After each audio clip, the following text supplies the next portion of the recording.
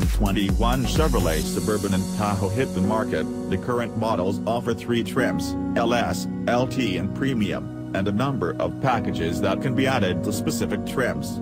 At the moment, the off-road focused Z71 package can only be ordered on the LT trim with the 5.3-liter Ecotec 8 V8. For the 2021 SUVs, GM rearranged the trim and package combination, keeping LS and LT, adding Premier and High Country, and turning the Z71 and RST packages into standalone trims.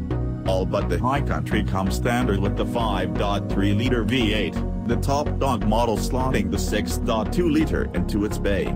The 3.0-liter and Line 6 Duramax diesel is also new to the lineups, available as an option on all but the Z71 trim. Seems the Z71 specific front fascia that improves the approach angle interferes with the oil burner's intercooler and plumbing. That means the off-road crowd misses out on 460 pound-feet of torque available at just 1,500 revolutions per minute. A shame when the driver wants to flick the 2-speed transfer case into low and let the truck walk itself through a stretch of trail. The 6.2-liter achieves the same torque figure, but not until 4,100 revolutions per minute.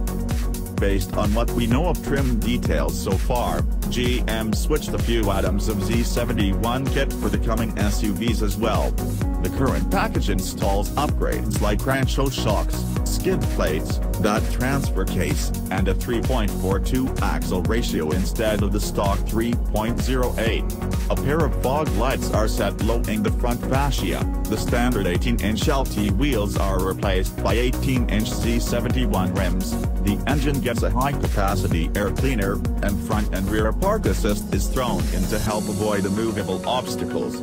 The upgrade list for the new Z71 package leaves off the fog lights, doesn't mention the high-capacity air cleaner, park assist, or a gear ratio different than the stock 3.23, and it bolts on a set of 20-inch wheels. The changes make the coming Z71 suite appear slightly less rugged than the present offering. Seeing that the big trucks are priced like luxury vehicles, product planners might have shifted the equipment mix based on how owners actually drive. Would most Tahoe and Suburban owners notice losing 2 inches of sidewall? The air suspension and its 2 off-road height modes could be seen as better suited to buyer needs. Or the package shift could be about the incremental upsell. We figure fog lights, etc., will show up on the options list somewhere. Still a shame that the Z71 with the diesel is a no-go, though.